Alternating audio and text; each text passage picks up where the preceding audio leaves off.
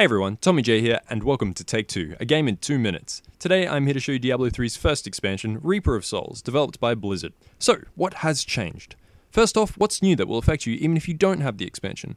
One of the biggest things which has brought a lot of people back to the game is Loot 2.0.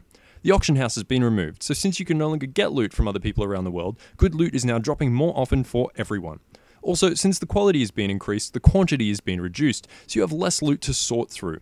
Another cool thing is over time your chances of getting a legendary increase until you actually get one, and then it resets, so terrible dry luck streaks are a thing of the past. And finally, legendary items can now roll special orange text unique to some legendaries to give you cool effects.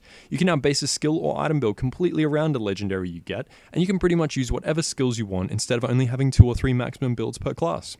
And finally, the Paragon point system has been updated, letting you put points into some really cool stats.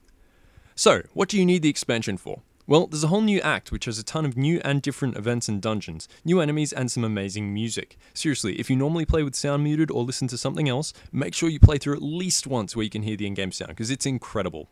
There's a new class, the Crusader, a super tanky holy warrior who is a force to be feared.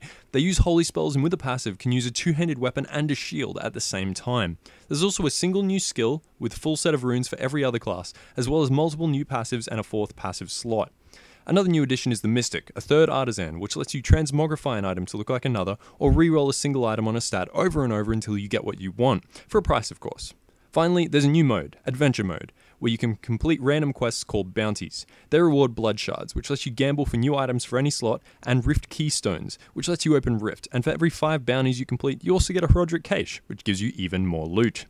Rifts are randomly generated levels, pulled from anywhere in the game and filled with random enemies from anywhere in the game. And once you slaughter enough enemies, a boss spawns, which you kill for again, more loot, because in Diablo, loot is very important. Remember, if you want to check out the extended video on Reaper of Souls, click the link in the description to head over to my other series, I Show You Games. Anyway guys, this has been Tommy J, have a good one.